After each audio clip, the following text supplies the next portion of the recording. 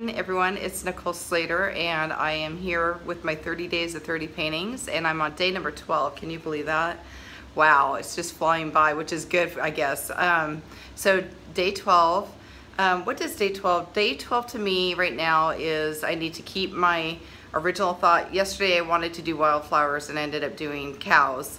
So I went from wildflowers to cattle, and so today I'm sticking with the wildflowers. I might even do like maybe an architectural element in there somehow, like a windmill or a barn or something. I'm not sure, but anyhow, I really appreciate your comments. I love your motivation to keep me doing this, and I just want to keep this momentum up, and that's my biggest concern right now. It's starting to get busy, and I teach full-time teaching art, so I got a lot of little ones coming in now after school and just trying to work everything in, and I'll do it, and it's working out fine. It's just I still need positive energy. So thanks again for being here. I appreciate you. Bye. Okay, so I have now the layout of basically the feeling or the mood, and now I'm going to go in and manipulate the paint and add more detail to wildflowers, and mainly, you know, all along in here.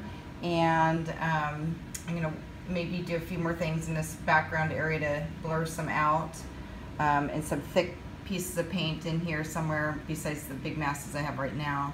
I think these are gonna be the underpainting, and then I'll reapply some thick paint back on top for the flowers. So stay tuned.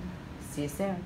Okay, so far it's looking really good, and I do have to say that this is alla prima style, meaning I'm doing wet oil paint on top of wet oil paint. And alla prima style is cool for especially like if you're a plein air painter. So if you're an outside painter, you have to paint something quick, you have to know how to do that. I'll be honest with you, I don't do a lot of that, and so for me it's a little bit of a challenge right now because the colors are starting to kind of muddy together. And so what I'm going to do is apply as much as I can of the thick paint of the areas I do want detailed, and I'm just going to go for those blocks of colors at this point because I only have today to do this, and since it's 30 days and 30 paintings, I have today. So the next step you're going to see is I will go ahead and manipulate and try to get some more flower detail in here as much as I can, and then I'm going to put some bigger blocks of color and be done. So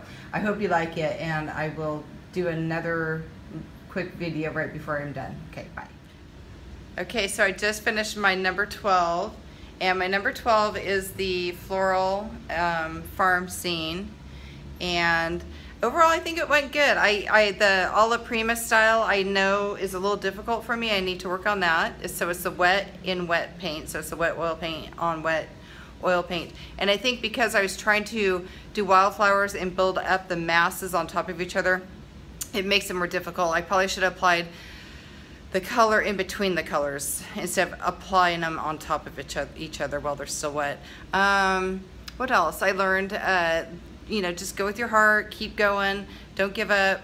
And I like this direction. I really like it. So I'm looking forward to number 13, and thanks again for being here. Bye.